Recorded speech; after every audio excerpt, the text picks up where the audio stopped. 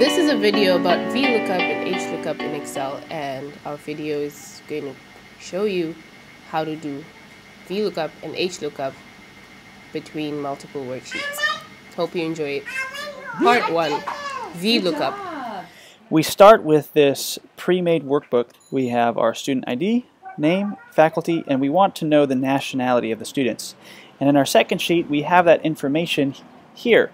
And so what we want to do is we want to pull that information into our other worksheet. First of all, we're going to look at this second worksheet, and we're going to select all this information and actually create a new table. We're going to do that by coming up here and going to Insert and then come down to Table and just click it like that. And so after we do that, we're going to go to the Data and Table Tools and rename. And we're going to rename this table Nationalities. Okay, Nationalities, pretty simple. Press Enter. So now we have this beautiful Nationalities table, column 1, column 2. So we come back over here and we have column nationality right here. And so we're going to begin writing our VLOOKUP function. So equal V, and you can just click on that first one, VLOOKUP. And we're going to select the lookup value, which is the name, comma, and then we're just going to type that name of the table that we wanted to look up, and that's our table array. So nationalities, and then comma, and remember it's the second column index number. That's what this means right here. Column index number is the second column. So we're just going to type 2, and then a comma, and for this last part, we're going to write false. Just type false. Oh, false. And if we wanted to find an approximate match, we'd write true, but because we're looking for an exact match, we're just going to type false. So we go ahead and press Enter, and there we have our nation. Let's go ahead and see. It looks like it's working, but let's see. Kinley Zam. Let's see if we can find her. Kinley Zam. First one, nationality Myanmar. Okay, so it looks like it is working just fine. Now what we're going to do is we're just going to come down here to the bottom right corner. When that cross turns black, double click, and there you go. You have that full data imported, working wonderfully.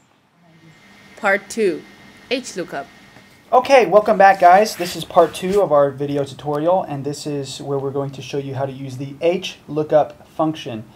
H for horizontal. So we have two sheets here, two new sheets, top students, which is a list of our top students, their name and their student ID, and we want to know what place they are in the class. And so we have the placements worksheet over here, and we have the student IDs up here and the place here. So here we go.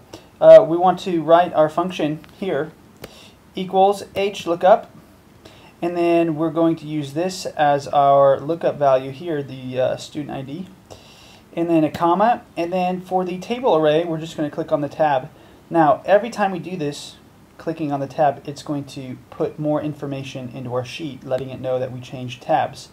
And we're going to go back and delete some of the information it automatically adds in for us, because we don't need all that back and forth information, and in fact it's going to confuse the system. So I'm going to click on placements. I'm going to select this whole bit of information here. There we go. And then I'm going to click back, and you can already see this equation is getting pretty long. So we're just going to delete all this to that plus sign.